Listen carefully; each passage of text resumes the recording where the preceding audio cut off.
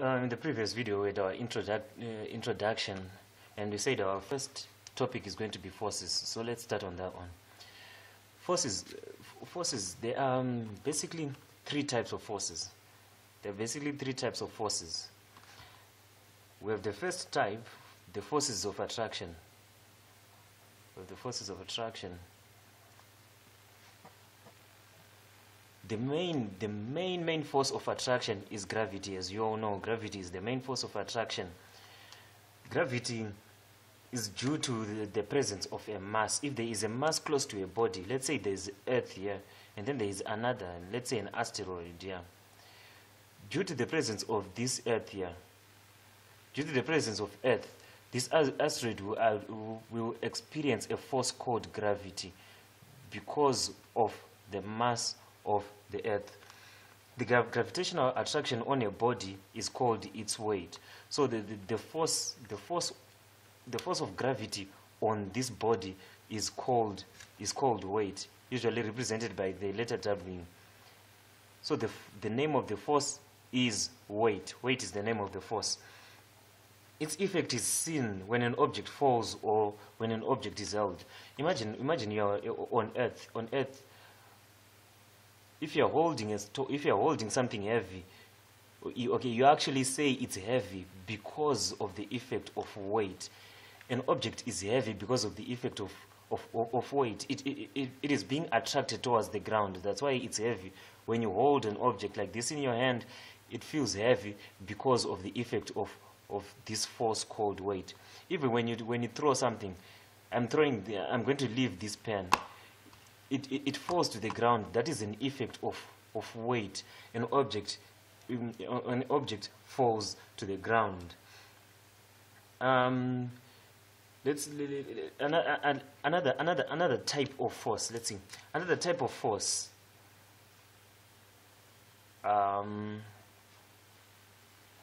Contact forces. Contact forces.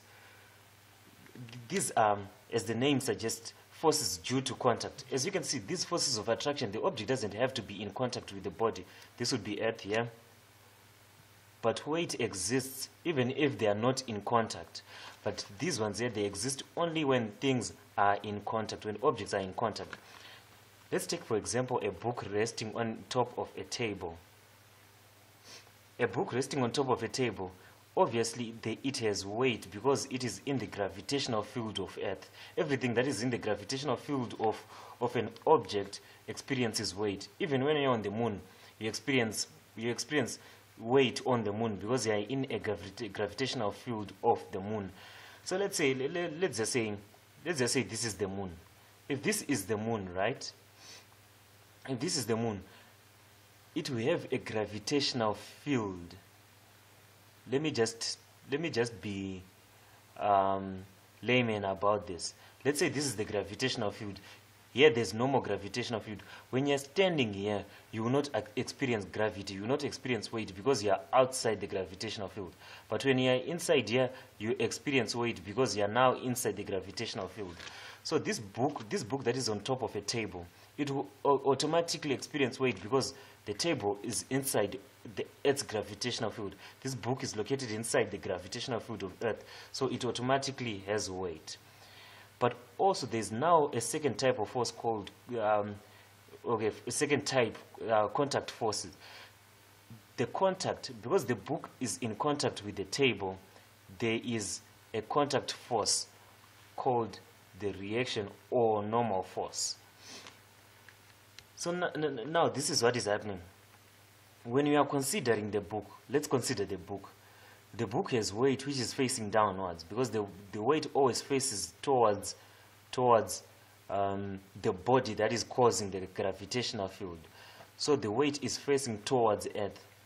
But the contact force that is due to this part here where the book is contacting the table faces upwards. It faces upwards because it's due to this contact that is there between the book and the table. So the force exerted upwards on the book due to by the surface is called it's a contact force called normal reaction. It's called a normal reaction. Some people just call it a reaction, put an R, or some people put an N. This is the name, it's called a normal reaction. Reaction acts in a direction which is perpendicular to the surface. So this is very important. That point is very important. It acts in a direction that is perpendicular to the surface of contact. Can you see this acts at 90 degrees? Why I'm saying it's important, imagine on an inclined plane like this, and then we put our book like that. Weight acts vertically downwards. Towards what? Towards the ground. It acts vertically downwards. It's an inclined plane. So obviously the ground will be somewhere down here. So weight acts vertically downwards like that. But reaction, the direction of reaction force will always be in such a way that it maintains the 90-degree angle. It maintains 90 degrees with the surface, with the contact surface.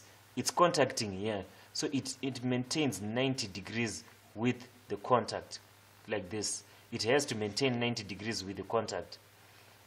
So the reaction in this case will be facing that side and the weight will be facing down like that. In this case, when it's horizontal, it maintains the 90 degrees and weight maintains its downward direction. So that is what that is a contact force. To give you another example of contact forces, let's just expand. Let's just expand on this one that we had. Another example will be, let's take our book and add another contact force. We said we have our weight due to gravity, our reaction force due to the contact of the book and the surface. But we can start pushing this book. When you put your hand here to push this book, that is a contact force.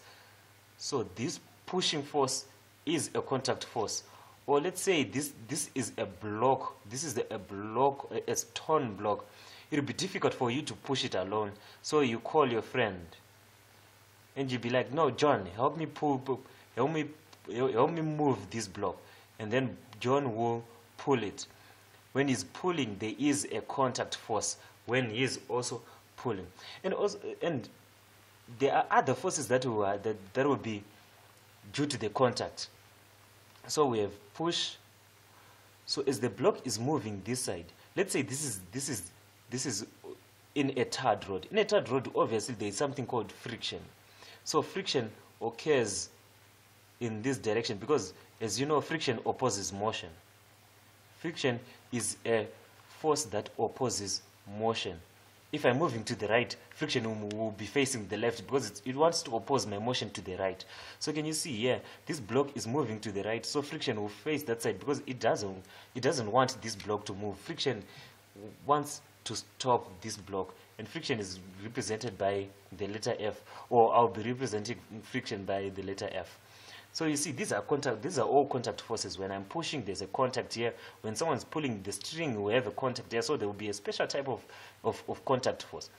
And when there's a reaction, the reaction force is due to the contact of the book and this table.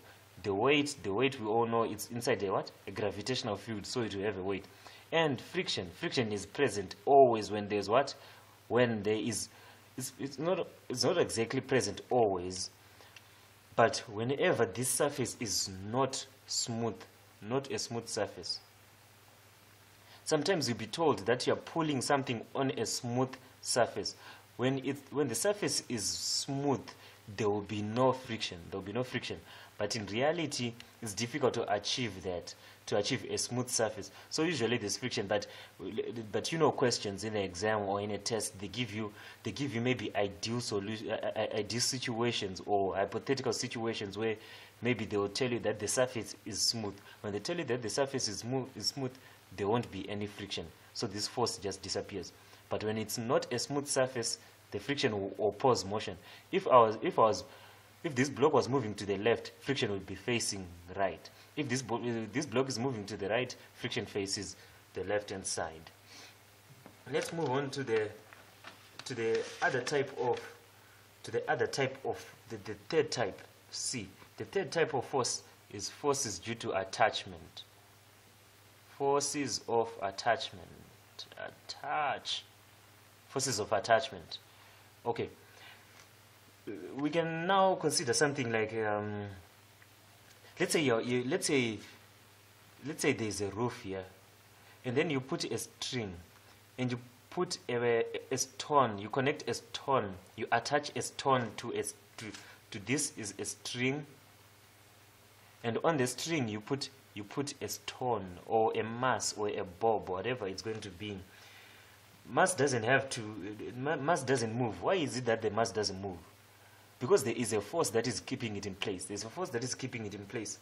That force that is keeping it in place is a force of attraction. I'm sorry, is a force of attraction. So now okay, let me put the forces so you see what is going on. This mass is attached to the roof, but it's inside the Earth's gravitational field. So obviously this stone here will have what? Will have its weight. So why is it that it's not being pulled downwards? Why is it not falling to the ground? Why is it not falling to the ground? It's because of this force of attachment inside the string.